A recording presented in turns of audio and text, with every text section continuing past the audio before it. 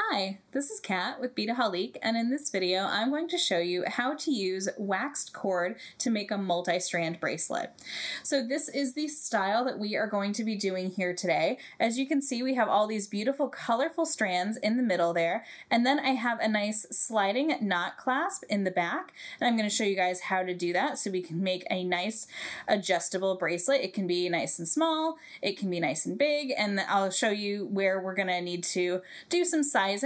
So what I want to start with is by showing you this waxed Brazilian cord from the Beadsmith, and it's called Knot It. So I'm going to be using this colorway here, so it's got some beautiful pinks and blues, but we also do have some other great mixes, and this is a great opportunity to utilize a mix because they are designed to go together. But we do also have some individual colors, so let's say you wanted to do something that was, really hot pink and really feeling that, and then you wanted to add in a little pop of purple, you can absolutely do that. All right, so let's go ahead and dive in because I'm sure you're eager to find out what I have going on right here. So what I've done is I've taken each of the 4 colors that I have here, and I have cut 3 strands of each color that is about 5.5 inches. So I have the purple, the light pink, the dark pink, and the blue. So that's what's happening up here. And then for my clasp, what I've chosen is I've chosen to use the purple. Now you can choose whichever color you like, but I've chosen to use that dark purple as my strand. So I have 2 strands, 10 inches each. And then over here, I have 1 strand of the pink, and this is going to be for that sliding knot clasp. In my example I did here, I actually used the purple on the purple, but I think in order to be able to see it in my video here, I'm going to use a contrasting color. But again, feel free to use whichever design style you like. All right. So let's go ahead and start assembling. So the first thing that we're going to need to do is we're going to take all of these strands and line them up at one end. And what I like to do is I kind of like to separate them a little bit. So I'll kind of add in a blue one. And this is why I separate them in the very beginning so that I can sort of make sure that I don't have all of my colors together all at once. So they can kind of go all the way around and feel like it's a little bit more of a mix, All right, so I'm just picking up those strands that I said that were the 5.5. So I have 3 of each color here.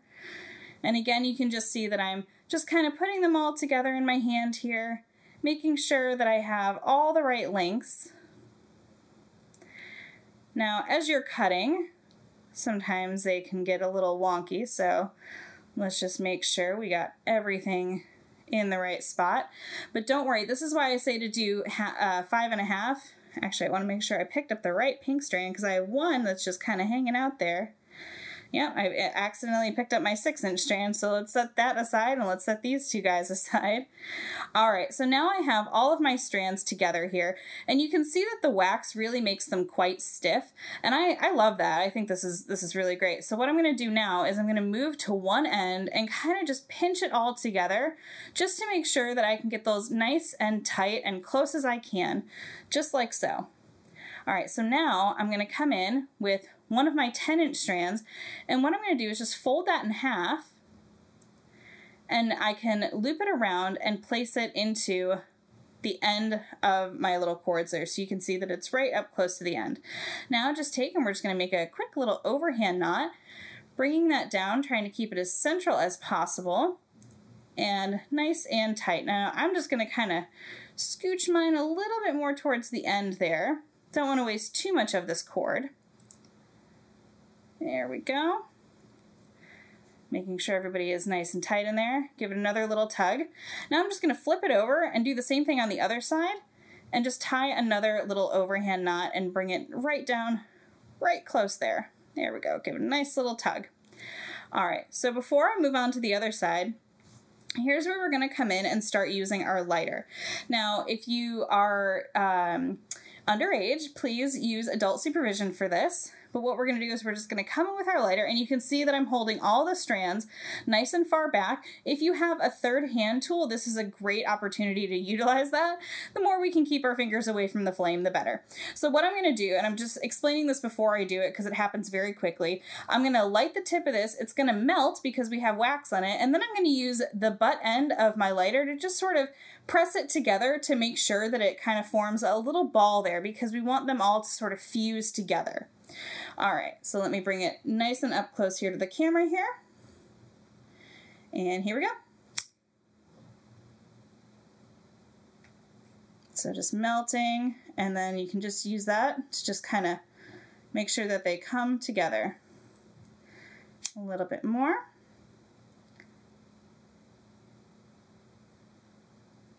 There we go. All right, beautiful. Now what I'm going to do is just kind of pull this up towards the end there. And this is an optional step. I find that it does help to seal it in. But what I'm going to do is I'm just going to touch that lighter to that last little knot that I did right on the end there. So let me just kind of make sure. And again, this is where that third hand tool is really nice. So this is going to be a really fast one. So just melt it and we're good. That's it. We don't want to burn our thread off. All right, so that's one side. Now, I'm going to take care of this side and finish off these two little strands here. So what we're going to do, and this is something that you'll notice with the cord, is that it actually has a little twist going one direction. Now, I don't know if this is showing up on camera for you, but it is twisting this way. So what do I want to do? I want to continue to twist it that way so that it gets nice and tight. Twist, twist, twist, twist, twist. You can just see I'm just rolling it in my fingers. Twist, twist, twist, twist, twist, and you can start to see it bend a little bit there. So I'm just going to hold that, and I'm going to come to this other strand, and I'm going to do the same thing, twisting in the same direction. Twist, twist, twist, twist, twist, twist, twist. Keep going as much as you can. I know it's hard to do it with only two hands.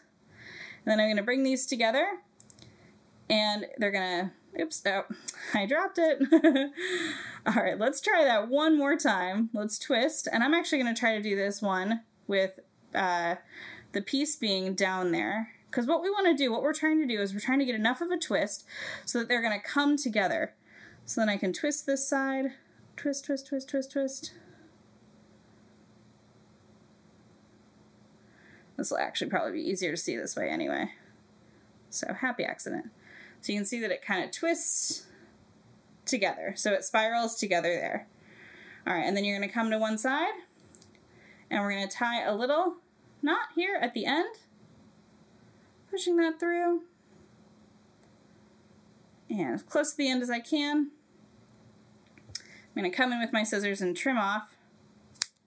There we go. And just melt down those two little edges there. And again, come in with the butt end of the lighter so we don't have to touch it with our fingers. And one side is all done. So that's one side.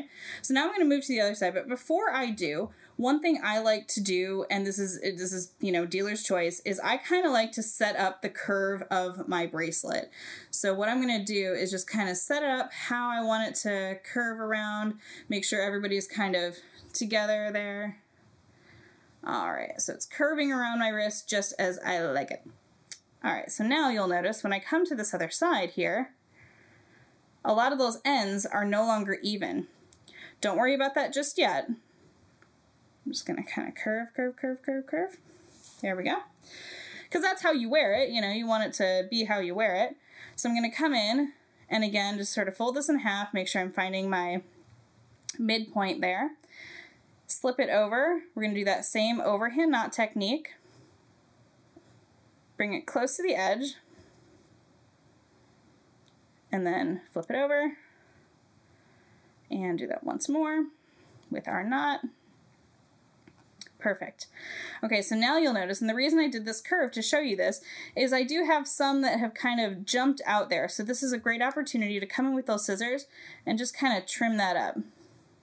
Now, I don't like to waste as much as I, can, so this is a good way to sort of size it, but then only waste a couple little itty bitty scraps. We'll just set those aside. All right, and then again, we're going to come in with our lighter, melt that little end together,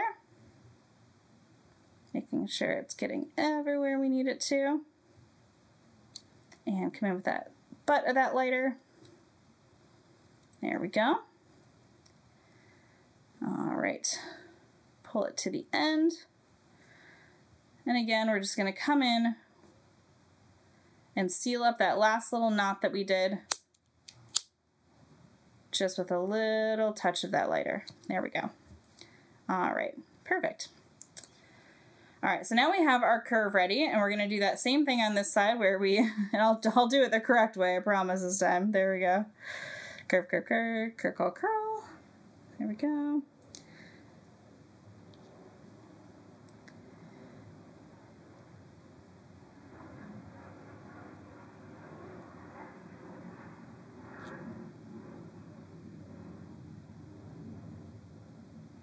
All right, and bring that to, oops, sorry, bumped my camera. Apologize, guys. All right, just had to lift it off the table to do that. I'm sorry, but it's the same as I did it before, so you get the gist. All right, let's go ahead and put that through the hole. Pull it through and tighten, and then we can come to the side, trim off our little tails there.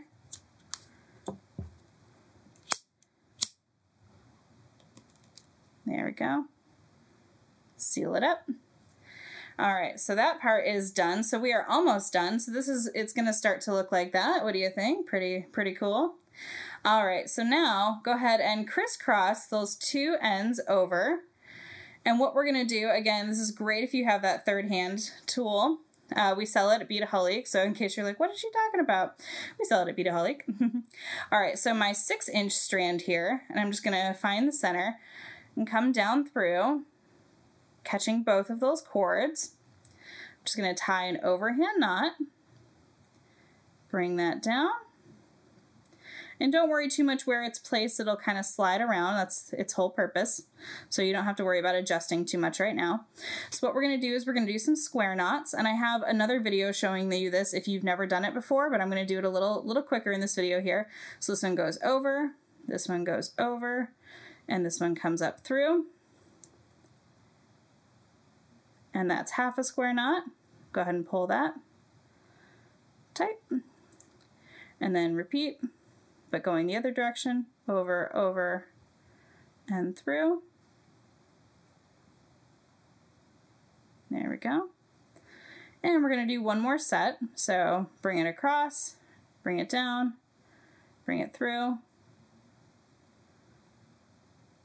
pull tight, and you can see the contrasting color and why I wanted to do it this way. Lay it across, bring it over to the back, pull it through, make a little pretzel. All right. Now you can absolutely use a longer strand and do a larger knot if you want in the back, but you can just see that this will slide just fine on its own. So the last thing that we're going to do is we are going to come in and trim off those tails. And we can't leave them exposed. So what we're going to do is we're just going to, again, come in with that lighter, burn just that little tip there, and come to this side, do the same, seal it up, and we are good to go.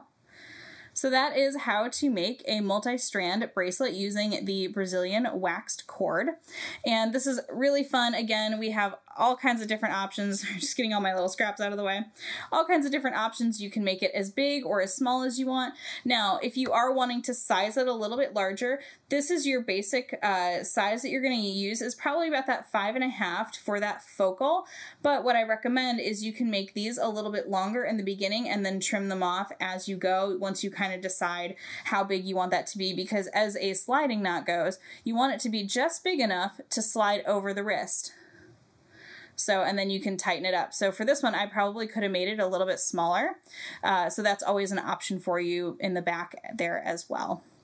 All right, I hope you enjoyed this video. You can get all of these supplies and see even more tutorial videos by heading over to beadaholique.com.